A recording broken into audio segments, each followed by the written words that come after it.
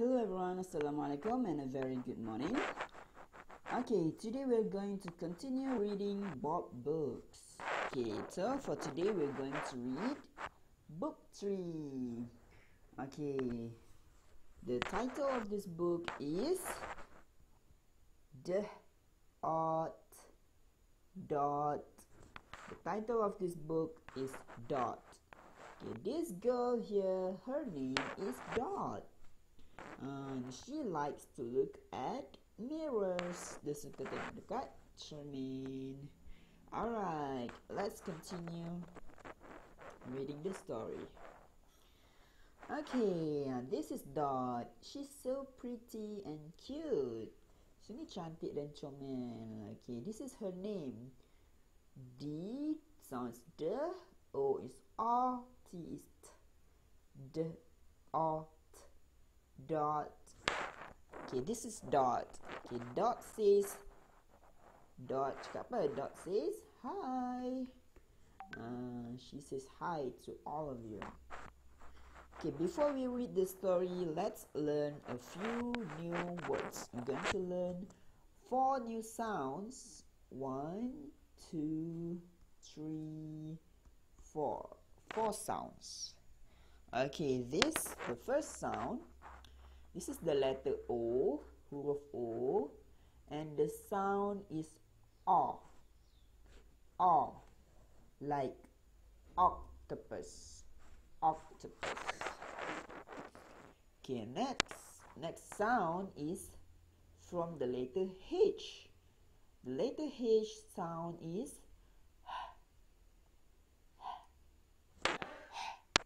okay, like hat.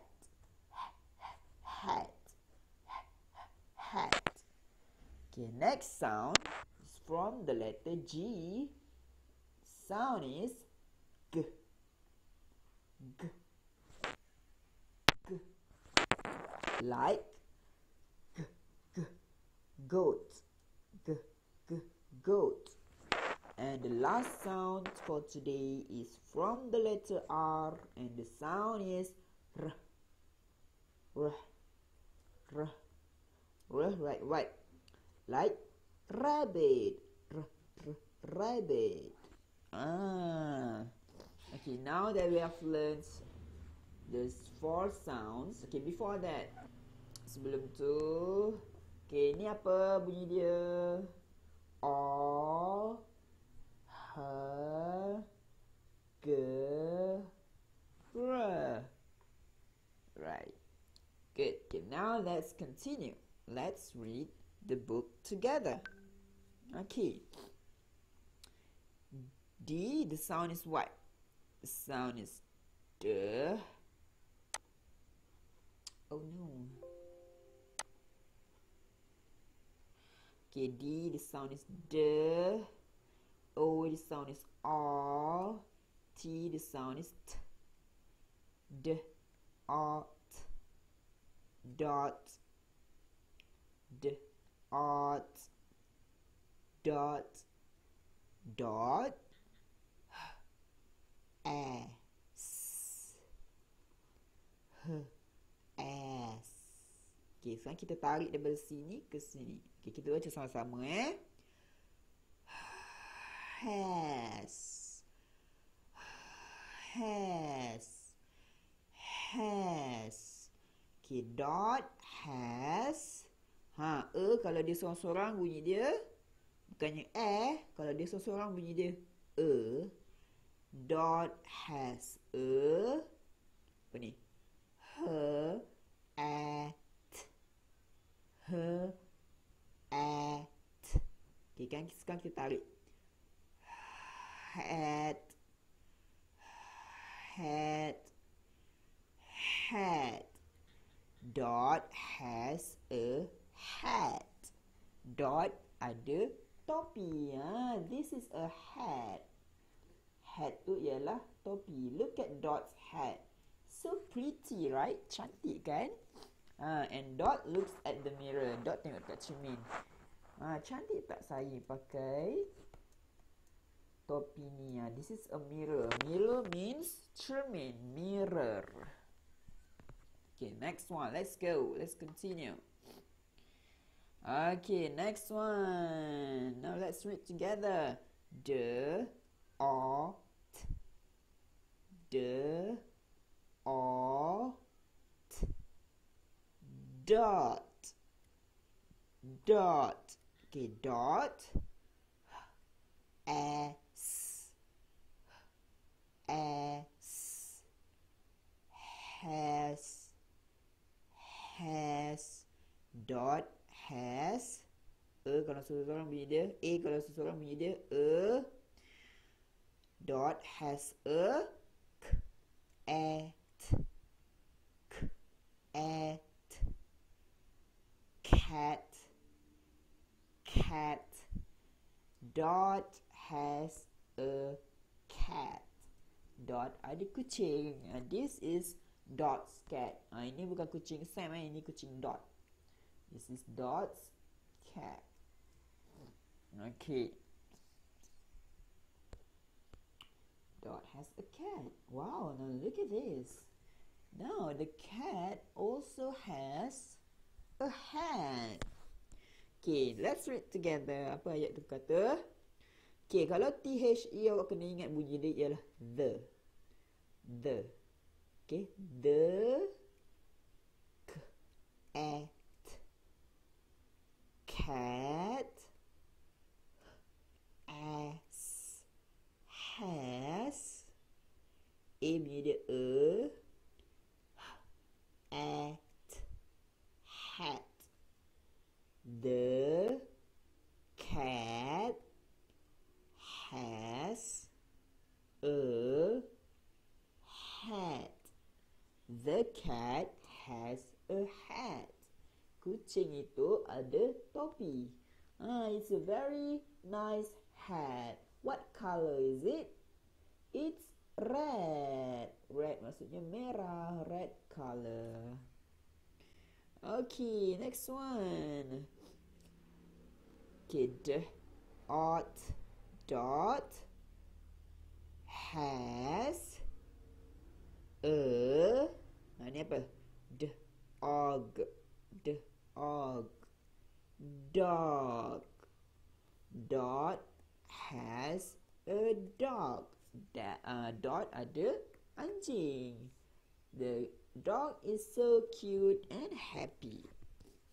Okay. Dog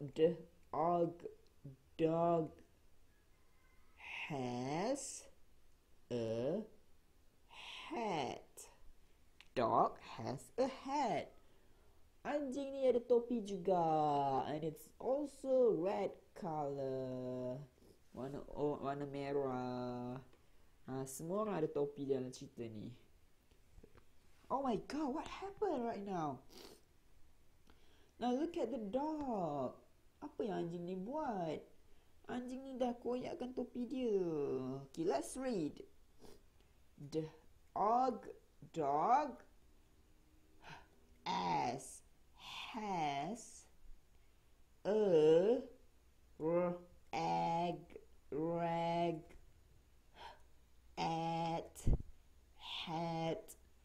Dog has a rag hat. Apa itu rag hat?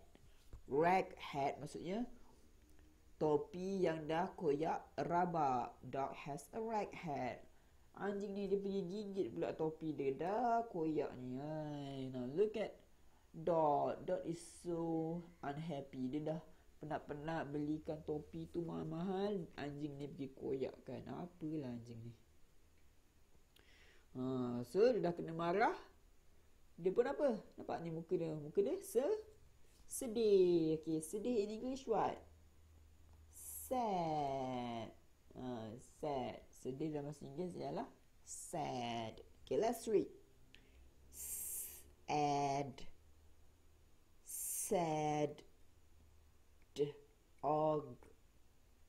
Dog.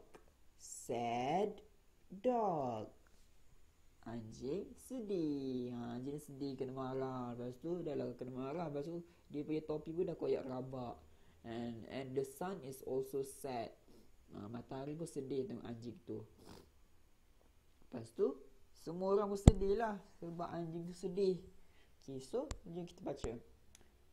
Sad, sad, dot, dot, sad, sad, cat, cat, sad, dot, sad, cat. Dot sedih, kucing pun sedih tengok anjing tu nangis. And now the dog put on the rag hat. Anjing tu pakai topi tu walaupun dah koyak. Dia masih lagi boleh guna. And the dog is happy. Okay, the dog has dog has on apa? On a dog has on a rag. Hat. Dog has on a rag hat. Dog pakai topi yang koyak tu. Dan mereka pun gembira akhir sekali. Now they are all happy. Walaupun topi dah koyak, masih boleh pakai lagi. The end. Okay, that's all for today, class. Bye. See you again. Do not forget to give me your voice reading the book. Okay? Bye. Thank you.